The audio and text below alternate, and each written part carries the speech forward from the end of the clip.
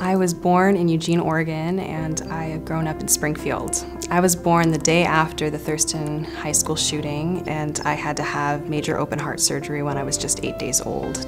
The correlation of this event with my birth, as well as being born with a congenital heart defect, greatly influenced my parents' decision to decide to homeschool me. My transition from being homeschooled to taking classes at LCC was very smooth. I didn't feel like there were any educational gaps. Transitioning to Lane Community College was the best transition for me because I was attracted to the smaller, more personal atmosphere that Lane has to offer. I think that the resource centers here at Lane have directly contributed to my academic success, specifically the Science Resource Center. It's very unique, customized help and support that just a regular classroom setting or the lecture can't always offer. At LCC, I've gotten such a solid foundation in science, in math, and in writing from excellent professors and excellent teachers here at Lane that I can bring into those more specialized, more rigorous classes. I plan to transition to Oregon State University and want to continue to study veterinary medicine and eventually earn my doctorate.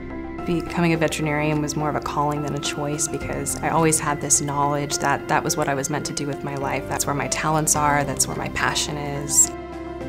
Pro Bono is a bi-monthly clinic that provides pet care services to the pets of people who are homeless in our community. Pro Bono is providing me with hands-on experience that goes beyond what I could get in a clinic. The unique environment that I'm working in and the people that I get to work with are just adding to that. So I'm just incredibly grateful for the opportunity, and I love working there.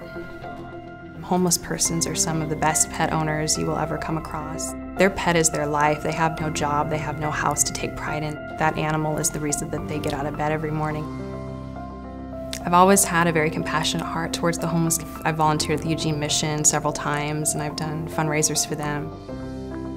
Since attending LCC, probably the biggest thing I've learned about myself is how human I can be, and that I've also learned to just trust God and to have a good work-life school balance and try to maintain that as much as possible because college isn't forever.